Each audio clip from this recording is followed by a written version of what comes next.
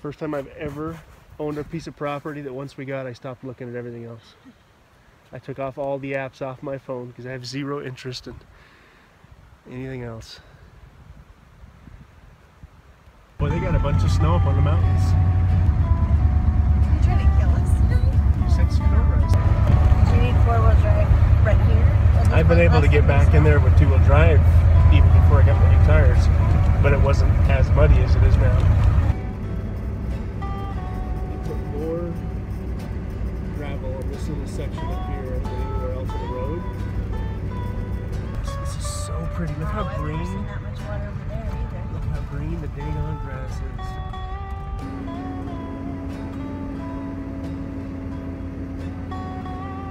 I guess I don't. It's just look how green it is already.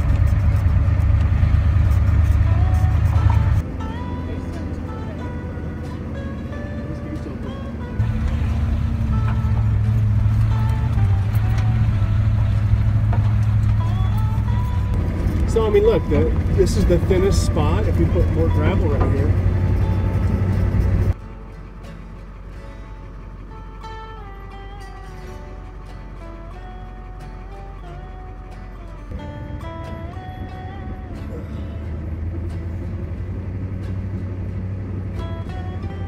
Still in two-wheel drive.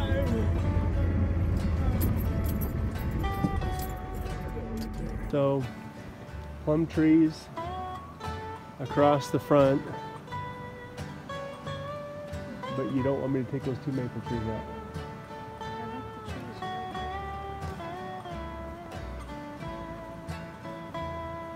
And we're going to be mowing up here. I'm going to be cutting weeds down up here in no time.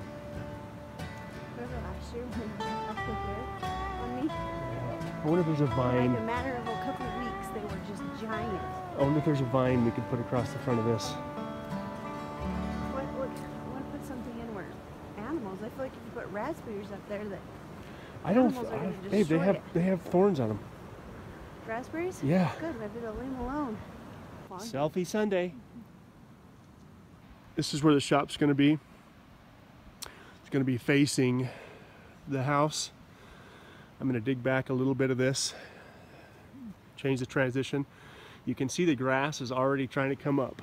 If you look down here at the ground, it's going to be like last year, where it went from snow to no snow to mud to 6-foot high weeds in what seemed like a few weeks. And so I'm going to get a pasture mix put down on this so I can at least use it for animals.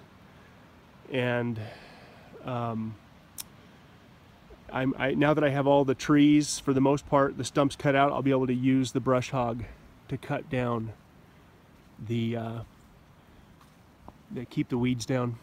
A lot of trees got snapped off this year by the snow weight.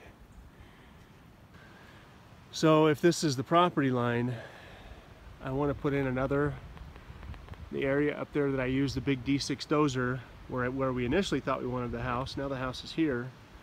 Were these T-posts here, or did you put those in? Those T-posts serve the property line, so they go up like 100 feet. Oh. So that's the direction that we own. We own up over that hill. Someday I'll thin out all those maples to where we can have trails and stuff back in there. But to me, since it's such a pie-shaped piece of property, to me, it needs a second entrance to where people don't have to drive up the main entrance. You know, if I'm running the sawmill up here. Well, if you get your tractor and stuff though too, you're gonna want another entrance. Yeah, but all these trees are gonna have to go away. But which doesn't hurt my feelings, especially the little ones. But these big ones I sure like. But you can see the big ones are keeping the snow from melting. Whoops. Keeping the snow from melting down here. Somebody's been running a four-wheeler up here. So we're walking the property line.